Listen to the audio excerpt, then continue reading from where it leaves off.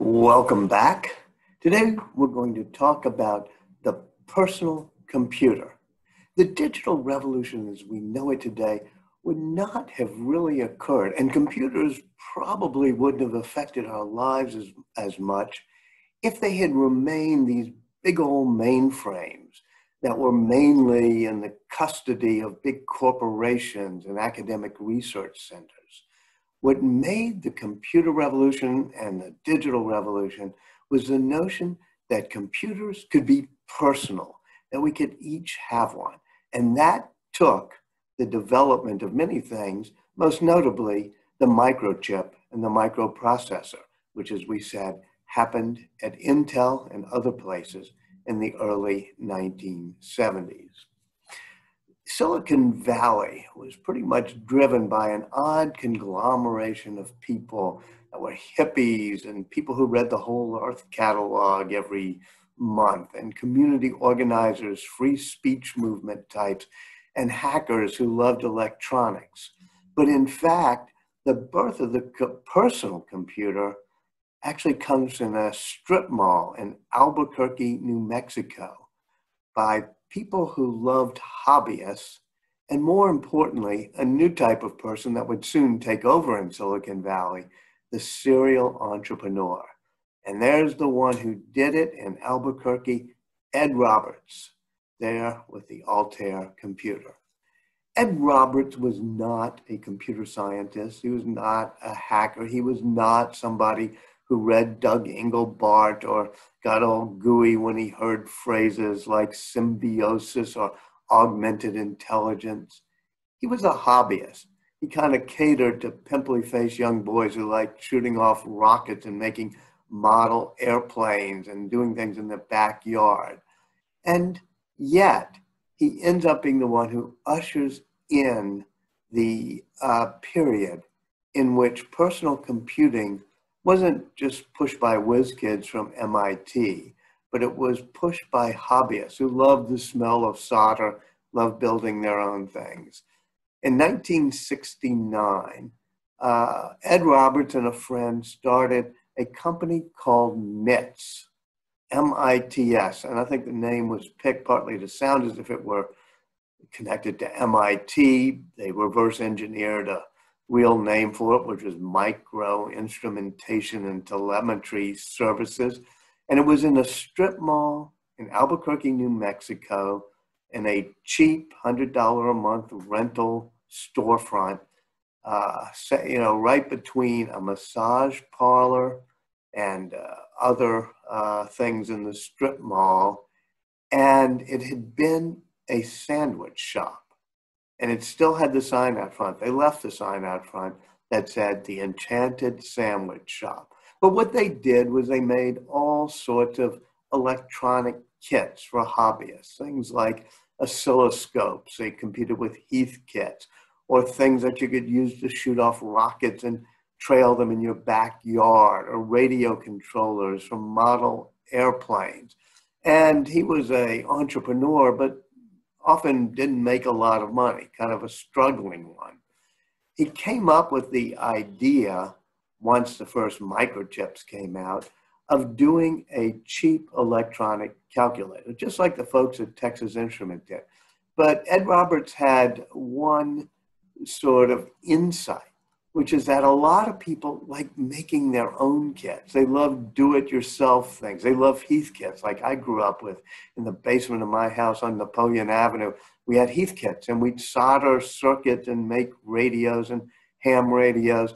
And so he came up with a way that a kid could make his or her own digital calculator from a kit.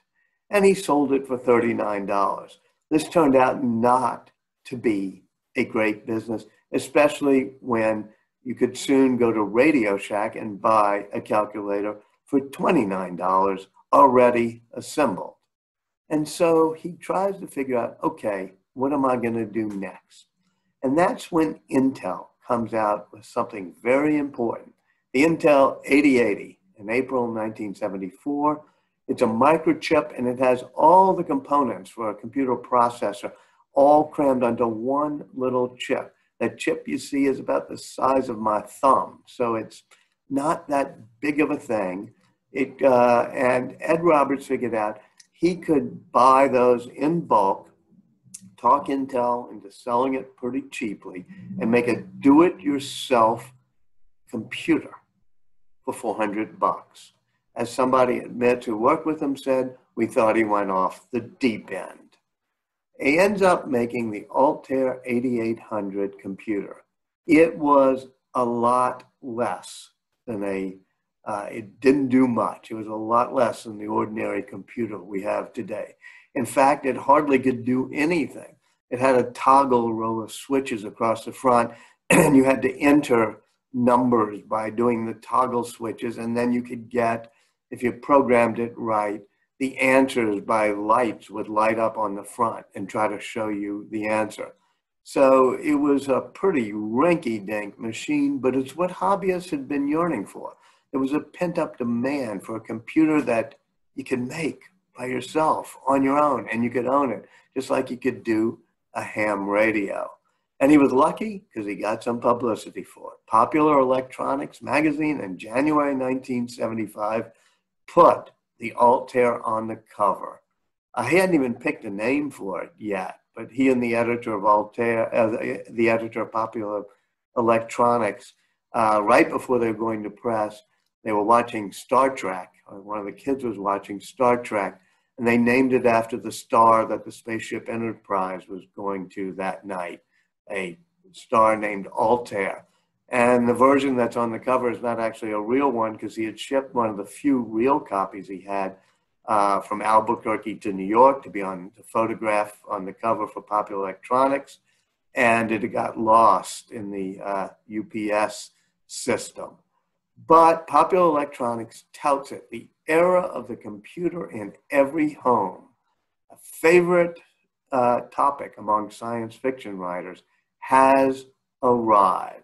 That was the lead sentence of the Popular Electronics story.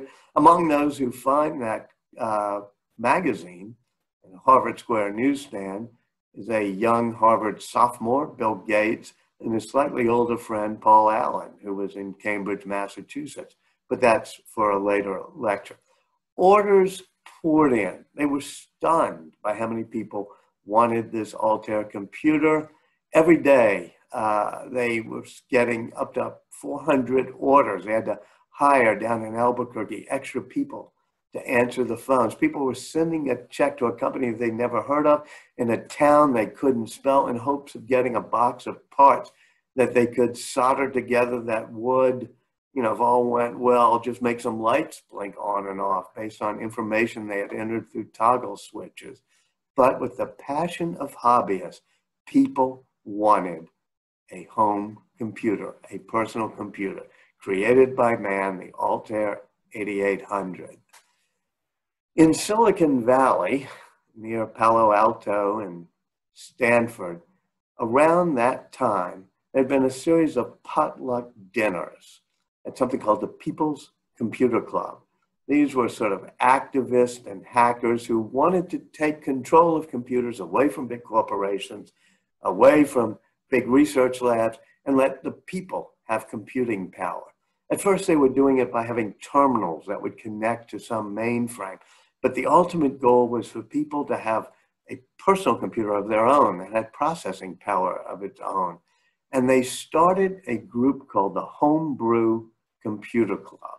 1975, same year, of course, that the Altair comes out. The first flyer for the Homebrew Computer Club said, are you building your own computer, a terminal, a TV typewriter, some other digital black magic box? If so, you might like to come to a gathering of people with like-minded interests. And so on a rainy Wednesday night in March of 1975, there was the first meeting of the Homebrew Computer Club, and the very first Altairs coming off the not real assembly line down in Albuquerque, but the tables where they were making it. One of the first machines is brought to the Homebrew Computer Club. Steve Dompier, the long-haired kid in that picture, had driven down to Albuquerque because he had ordered one and he couldn't get it because MIT's wasn't able to supply all the orders. So he went down there in person and scored it himself. And he made an amusing discovery as he tried to program it to do some sorting of numbers that he wanted to try to have it do. He was listening to a little transistor radio. Everybody loved transistor radios back then. And as the program ran, it made different sounds depending on the circuit and the way the program was run, and it made different sounds. So Steve Dampier figured out he could make it play music if he keyed in the right program, and eventually got it to play The Fool on the Hill, which he showed off to the Homebrew Computer Club. And then he got it to play Daisy Bell, that song about bicycle built for two. And that had a historic legacy to it because it was the first song ever done by a computer. In Bell Labs in 1961, they used an IBM computer to play A Bicycle Built for Two, or Daisy Bell. And then a few years later, in 1968, HAL, the computer, in 2001, A Space Odyssey, the Stanley Kubrick movie, played Daisy Bell. It led to a letter from somebody who had read the Homebrew Computer Club news, Bill Gates, who was then fascinated by this machine, said, "How did it work?"